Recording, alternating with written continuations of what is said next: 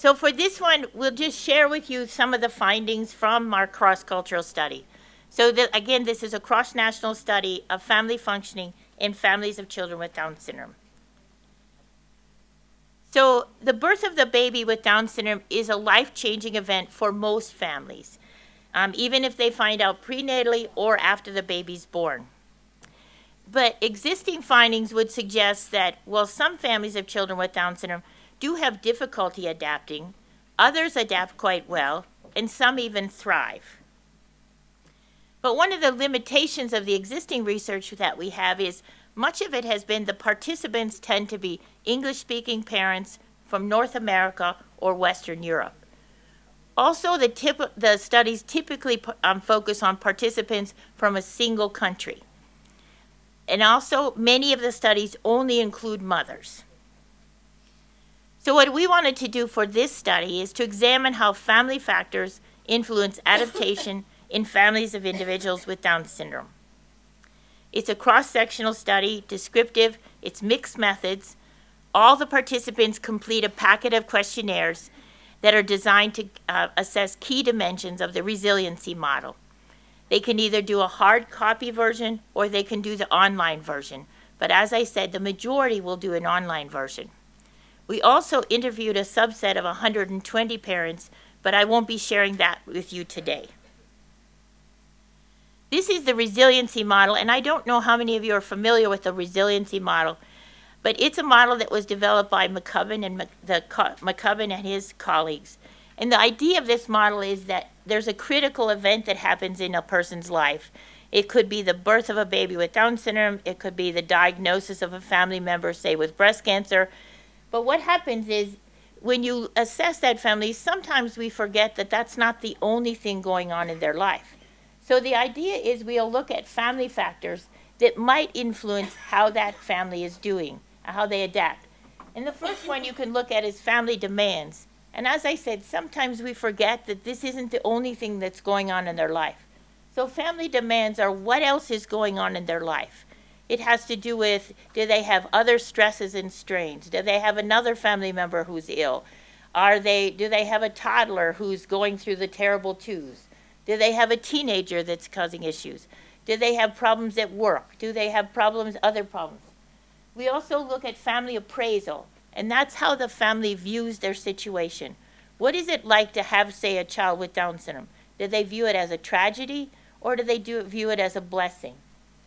Family resources, what kinds of resources? And this is not just the ones we think about social support, but within the family, what are the resources of individuals?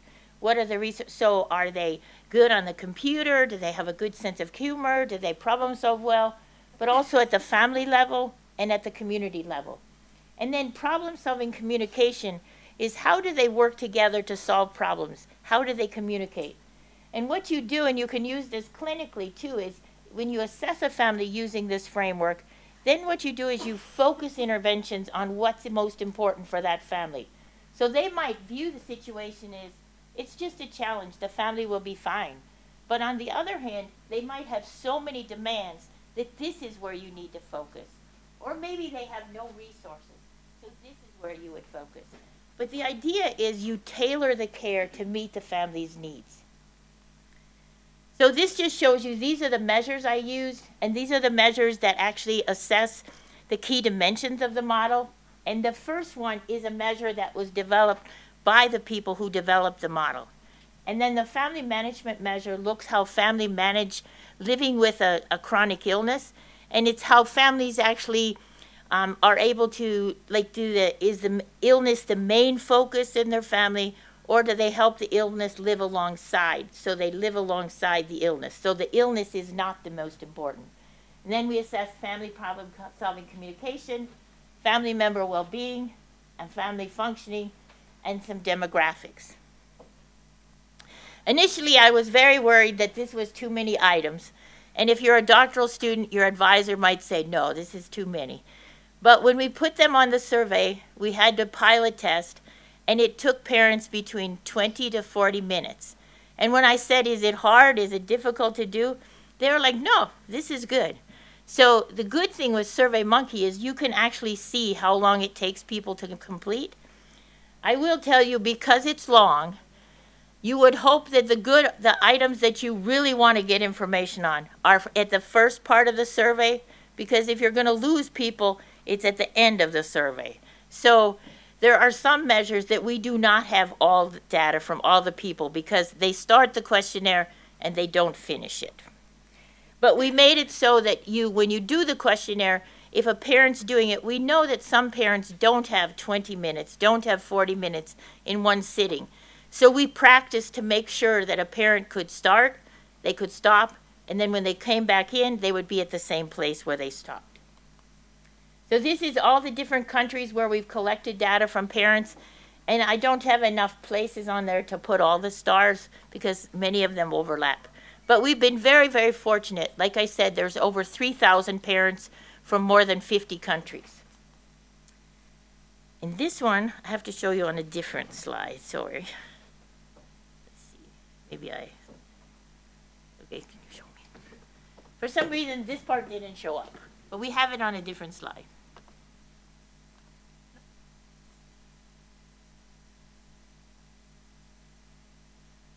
So this just shows you where the main 12 countries were and how many mothers and how many fathers from each of the countries. So we started doing it in the US, and then we went to Ireland and the UK.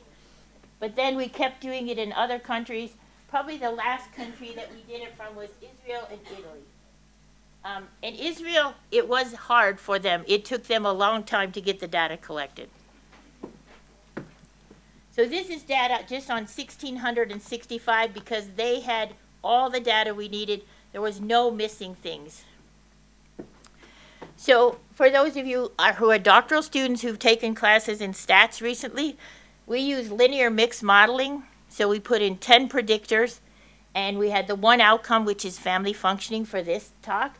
Then we also looked at gender of the person, the parent status, were they partnered, non-partnered, the country they were from, and also because we would have parents from the same family, if you remember with statistics, you have to make sure you account for that. And so the statistician accounted for intrafamilial correlation, and he looked at constant variance in the families where there was two parents. So if we look at family functioning, this is the general scores for family functioning. And unfortunately, I think for family functioning, the higher scores actually mean you're doing worse. So sometimes we think that higher scores should mean you're better, but on this measure, they mean you're doing worse. So we have to clarify this. So if you have a score of 35, less than 35, you're doing excellent.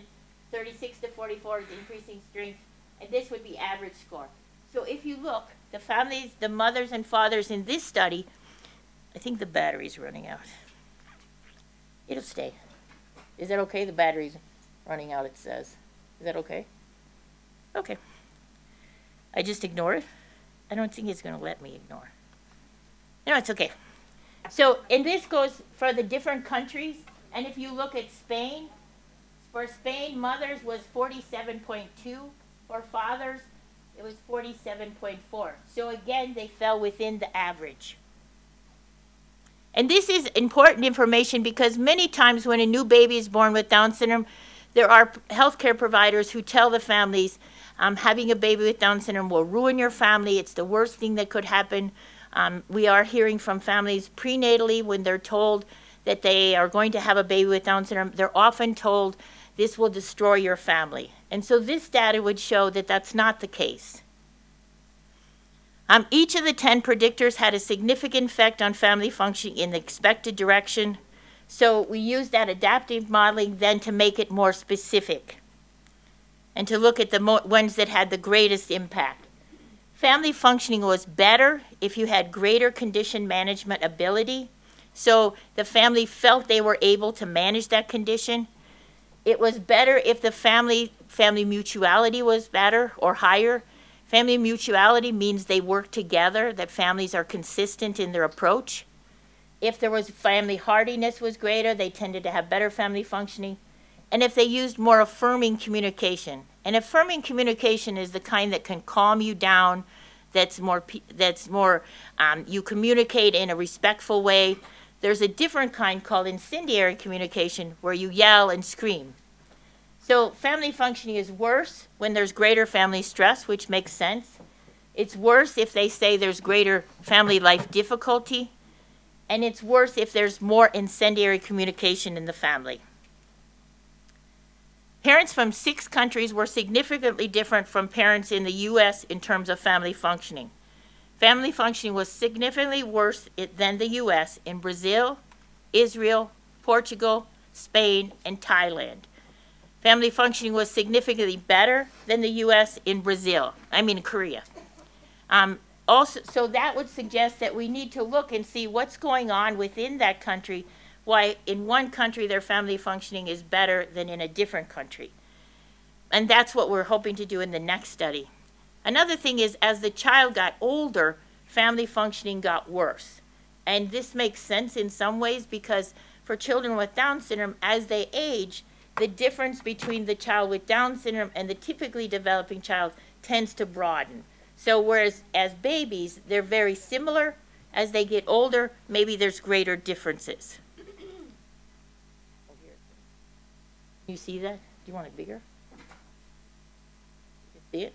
Okay. So findings from our study contribute to our understanding of the underlying processes that associate different outcomes in families of individuals with Down syndrome. Efforts to intervene with families will be more effective if healthcare providers recognize how culture and family factors interact to shape how families will respond. And I want to thank you.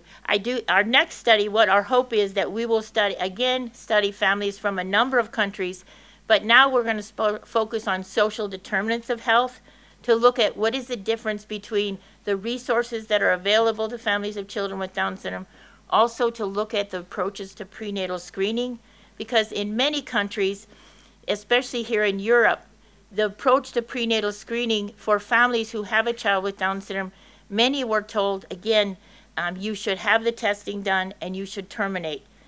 Here in Europe, the termination rate for babies with Down syndrome is about 98 to 99%. And there are countries here in Europe that their goal is that no babies will be born with Down syndrome. Now, in the U.S., I would say it's not quite the same. As you know, our health system is different than yours. There are strengths to it. There are many flaws to it.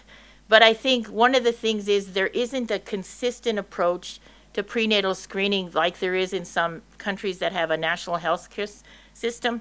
And because of that, I think what happens is families have a greater chance to make a decision on their own. And so in our country, about 60% would terminate compared to 98 or 99 here in Europe. So again, I thank you for your attention, and I apologize that it's not in Spanish.